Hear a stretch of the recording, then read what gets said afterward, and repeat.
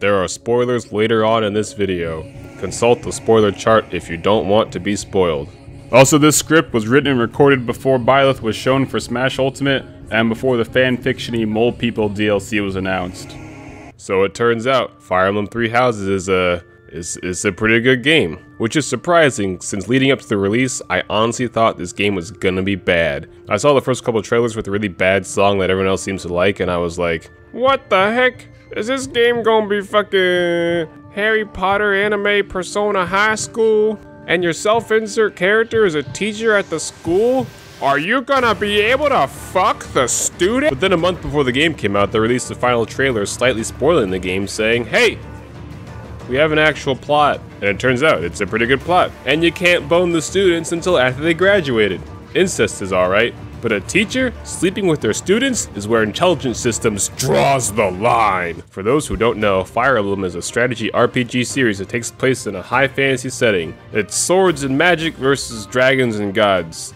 The battles are like 12-dimensional chess, and then your units talk to each other and stuff between the fights. It's a series where all the anime swordsmen in Smash Bros. Are from. Fire Emblem Three Houses is the 16th mainline entry in the series. In this game, in the first half you're a teacher at a military academy at a church for royalty and future knights from across the continent. In the second half of the game, mild spoiler but not really, some time passes and all your former students are trying to kill each other. Whoops!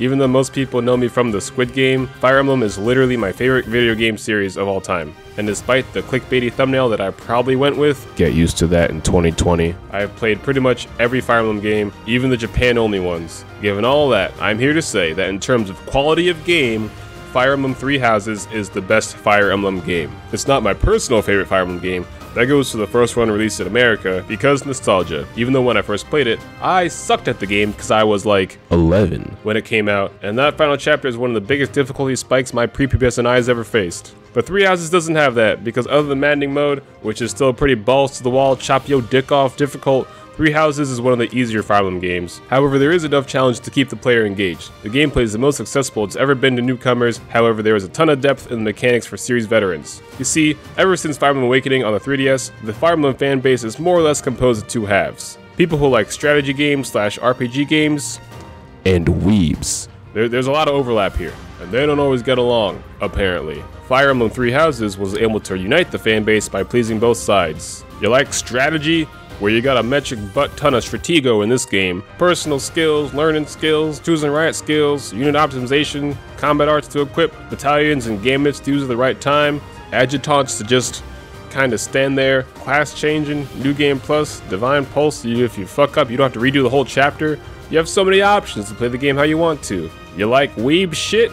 Well, you got tea parties with your students, cooking with your students, meals with your students, maid outfits, a sauna, and a fuck ton of support conversations aren't just like two static images flapping their lips. The characters have movements and different camera angles, and they talk in front of backgrounds that look like they've been squeezed into a fishbowl. Speaking of the characters, they're all very well written and not gimmicky. Well, some of them start out as kinda gimmicky. Lawrence, Raphael. But a ton of depth comes out through the support conversations and through their character development that happens throughout the plot. This is probably the best cast of characters in any Fire Emblem game. Even though there are a couple of repeat characters in terms of their archetype that they serve in the story. Demure holy women, horsey boys who think they're God's gift to women, opera singers desperate for a husband, hyper devoted second in commands, I love Chris, Stan Rhea, forgettable small archer boys. However, even if some of them might be a little similar, they're all unique enough to fill out the main cast. Not to mention, it's the most diverse cast in any Fire Emblem game.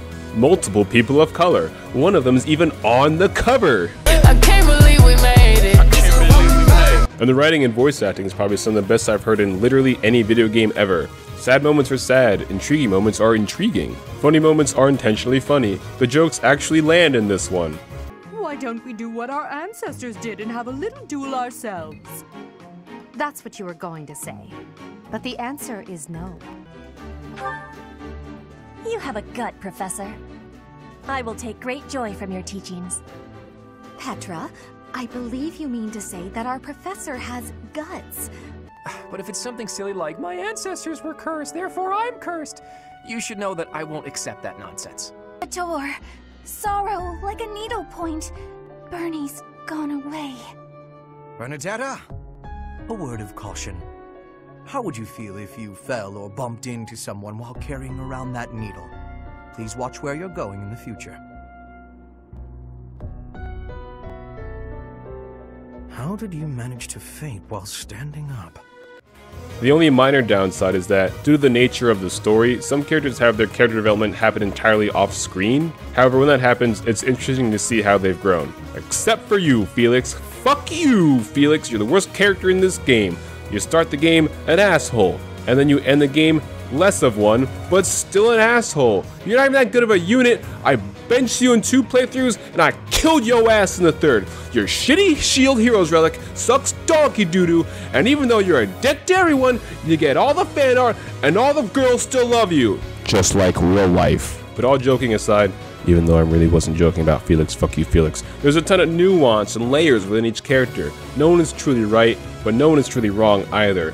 But if you, I don't know, play the game and play each route, every character's motivations make sense, especially given what they've all been through in their history. Their actions, of course, can be subject to criticism. This next sentence is for a very select group of people, especially some headasses I've seen in Twitter replies. There's a ton of nuance within each character, so simply reducing a character down to a one-word description, such as, this character is a womanizer, or that character is a fascist, is being willfully ignorant of the hundreds of pages of dialogue each character has in this script, and that type of thinking is literally how stereotypes exist in real life to this day.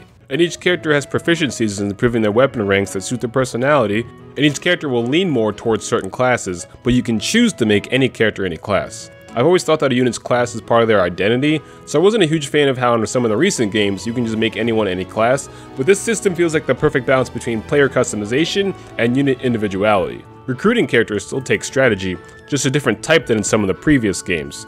What else is strategy other than meaningful decisions and optimizing your resources? So instead of trying to position your units so that one character can talk to another mid-battle like in the previous FE games, instead you have to manage your professor points and items to meet characters' skill preference guidelines if you want a certain unit to join you. Here's the hot take.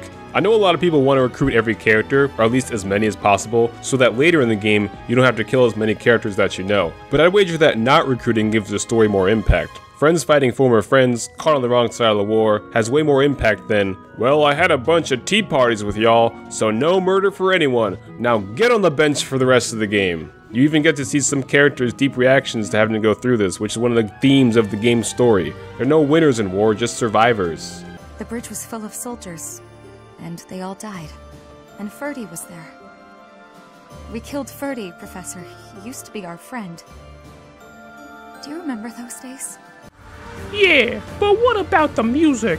The music is amazing. I know, right? Grass is green, sky is blue, water is wet, and Fire Emblem still has good music. Even the bad Fire Emblem game has good music. It's one of those games where every song is really good and fits the atmosphere really well. There are so many bangers in this soundtrack.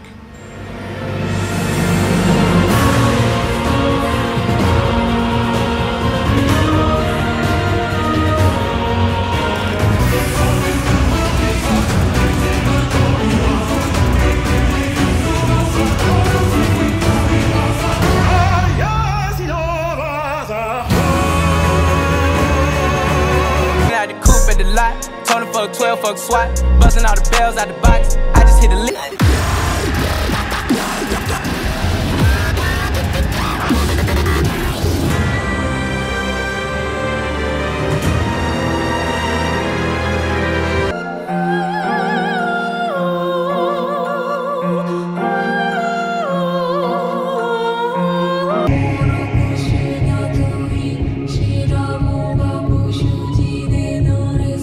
The music does the seamless transition thing like the 3DS games do, sliding between map theme and combat theme, except instead of transitioning to a newer, more exciting version of the song with different instrumentation,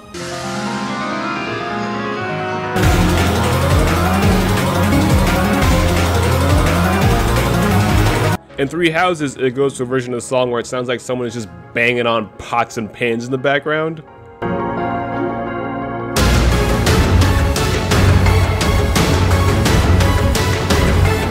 but what's the story like? In vague terms, there are 4 storylines that all have more or less the same first half of the story, but with varied dialogue depending which house you choose to teach at the start of the game, and the second half of the story varies wildly between houses. It lends itself really well to multiple playthroughs, and it's a good example of how a game developer can make good use of repeated content. The levels are all the same in the first half, but the dialogue is different since it's different characters talking, and it really makes for a good story. Not to mention each house has their own unique scenes in the first half. The last time Fire Emblem had a good story was...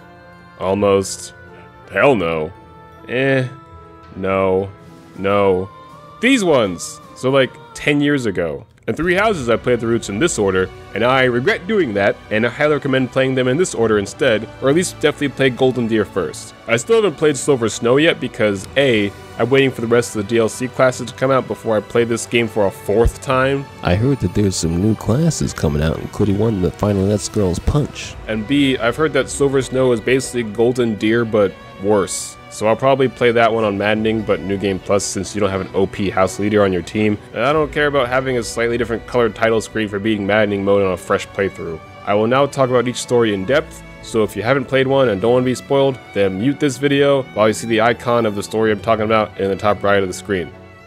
First route I played was Crimson Flower, which is more or less the Edelgard quote-unquote secret route, and I didn't know it existed until I was on it. I got here completely on accident, and I wish I hadn't played it first, honestly. The game takes a very sharp turn in terms of tone and a bit of a dive in quality. The moment Edelgard got crowned Emperor, I felt like I was playing a completely different game. In this story, you team up with Edelgard to fight the Church, who are sort of evil? I don't know, it's complicated. It definitely feels like this was meant to be a secret bonus route, not done on a first playthrough. I feel like it was written in such a way that the game assumes you already know what happens from another point of view. For example, when the time skip battle happens, there's no cutscene at the end. The screen just cuts to black and then you just reappear 5 years later. There's no explanation. It's really bizarre and I was very confused. But in the other routes, there's a cutscene here explaining what happens. A lot of the boss characters show up with no explanation of who they are, only for those characters to be, like, really important in the other routes. The game just kind of assumed you already know who they are.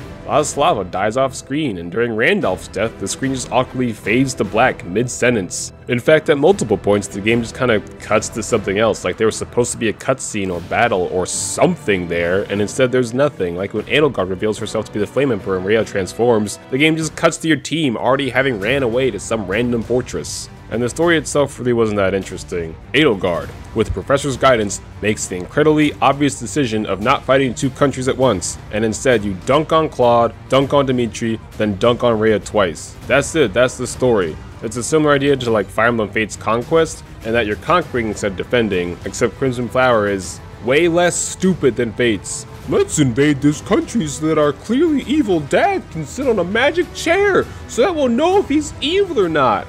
What a stupid fucking game.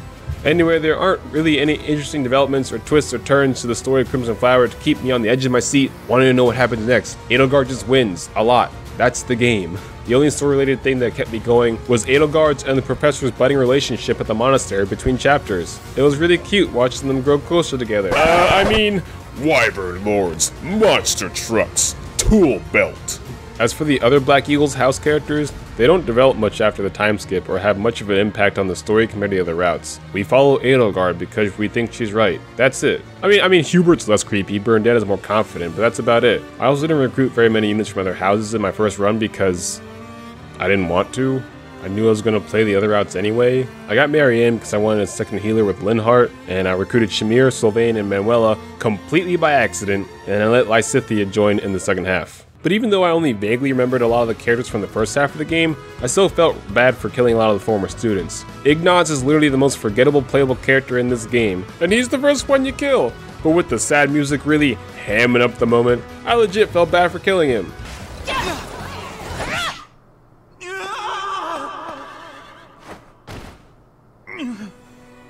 I should have known this would happen.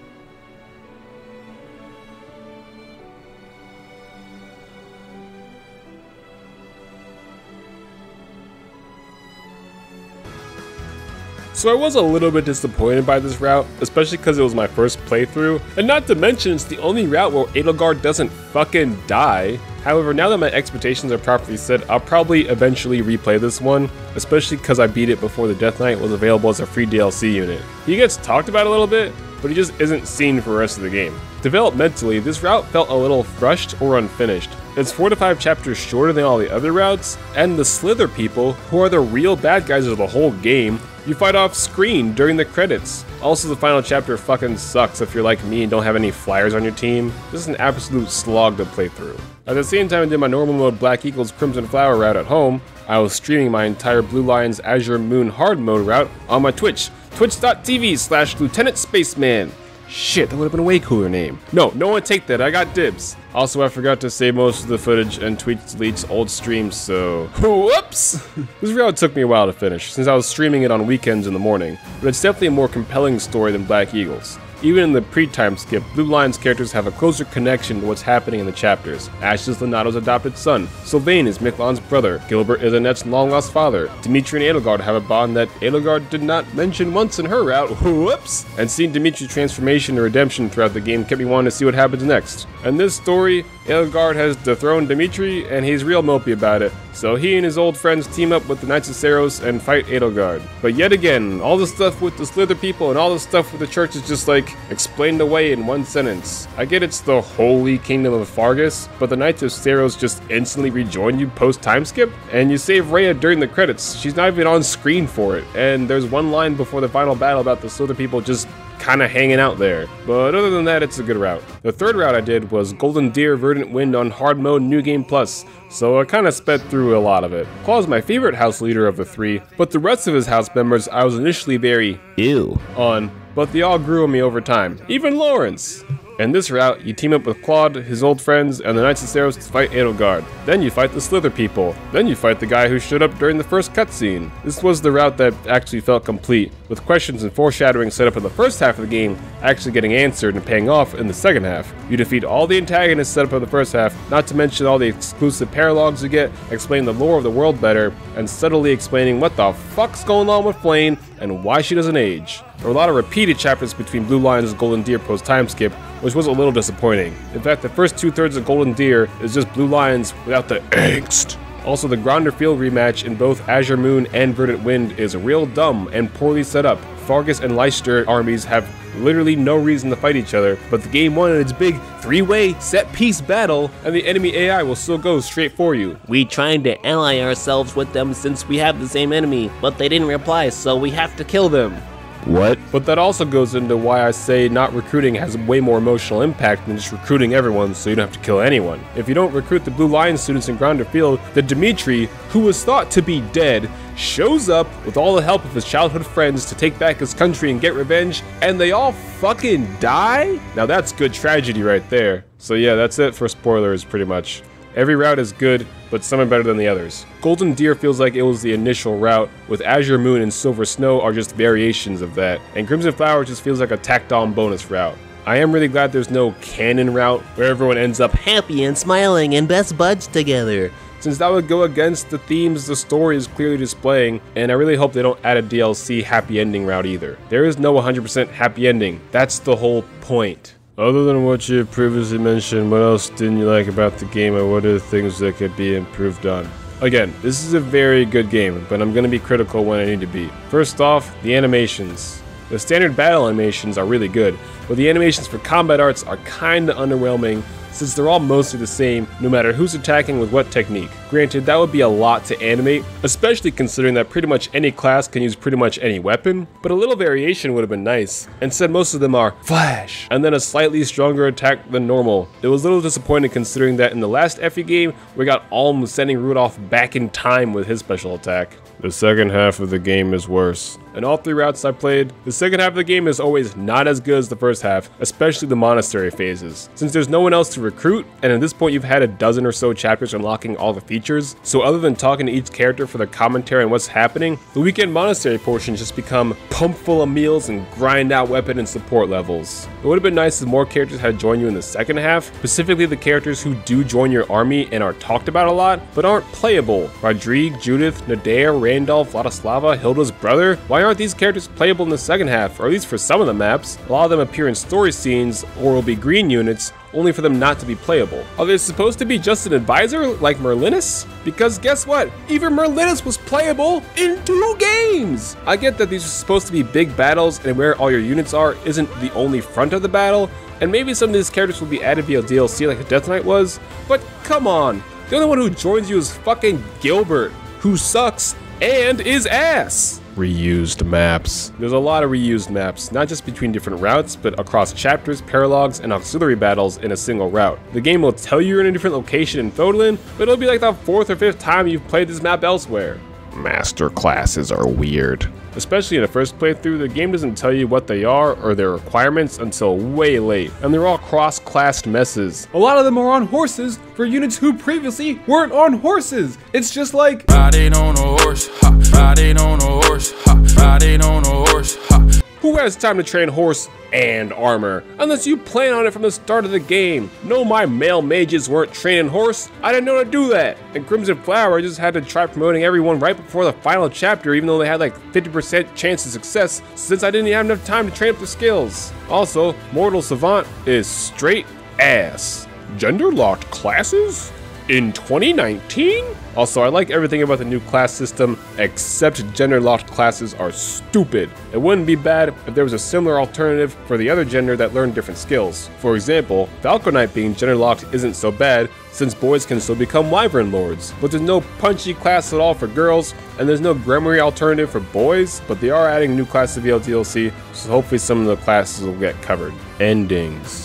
I'm happy that there are both non-romantic paired endings and much more paired same-sex options for endings than in any of the previous games, but I still feel like there could have been more. Like, I'm not into shipping at all, but some of these even I'm like, yeah, they should have been a couple, especially given their interactions during the game. Even the female professor in Edelgard's ending is decidedly vague. It's just like, oh, they worked side by side for the rest of their life. Who knows what they did behind closed doors? Just say it! They were two girls and they were fucking. It's not a big deal. No post game? What is this? Pokemon? I don't want to sound entitled, especially because there's already 4 storylines with 50+ hours of content. But it'd be nice if there's a post game besides New Game Plus, like a dungeon where you could take all your jacked units and fight really powerful enemies. There's been a similar mode in a bunch of the previous Fire Emblem games, but again, if you want new content, you can just play another route. But also, maybe the dungeon thing is what the new Abyss mode DLC will be. We'll find out. Final thoughts. Despite all of those nitpicks, Fire Emblem 3 Houses gets my official seal of, it's a good game. So what if there are some minor problems? The pros vastly outweigh the cons, and a good game is a good game is a good game. And this is a good ass game. If you want to play a Fire Emblem game and have never played one before, then play this one. If you have played Fire Emblem before, then play this one. So how do you top the latest and best entry in my favorite game series? By doing something completely new, and that's exactly what Astral Chain did, and why it's my game of the year for 2019. But this video is long enough, so surprise, it's a 3-parter. In the next part, we're going to talk about why Astral Chain is a dope game for dope people. It'll probably be out in, I don't know, a week or 2, so make sure you subscribe or follow me on Twitter so you know when the next video is out. Unless you're watching this in the future, it's out now.